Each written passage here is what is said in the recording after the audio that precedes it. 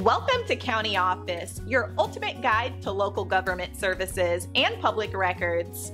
Let's get started. Can vital records be faxed or emailed? Vital records, such as birth and death certificates, are handled by specific state and local health departments.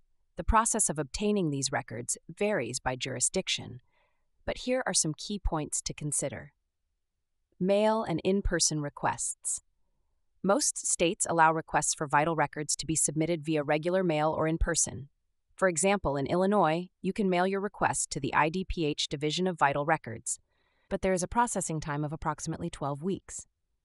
Faxing records. While some states may have fax numbers for submitting certain documents, they generally do not fax vital records to requesters.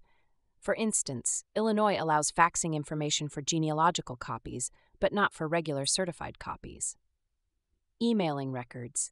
Email is not typically an accepted method for receiving or requesting certified copies of vital records due to security and privacy concerns. Illinois, for example, does not provide this option. Online services. Some states offer online services for ordering vital records, such as the Vital Check Network in Illinois. However, these services usually require major credit cards and may include additional fees for handling and shipping. Processing time. The processing time for requests can be significant. For example, in Illinois, it is approximately 12 weeks from the time your paperwork is received, and you will not receive updates during this time.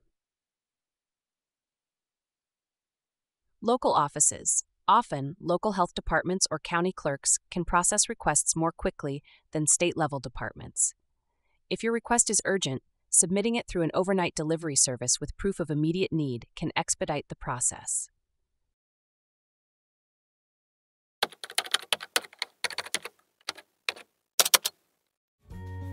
To learn more, check out these links, which you can click in the description below.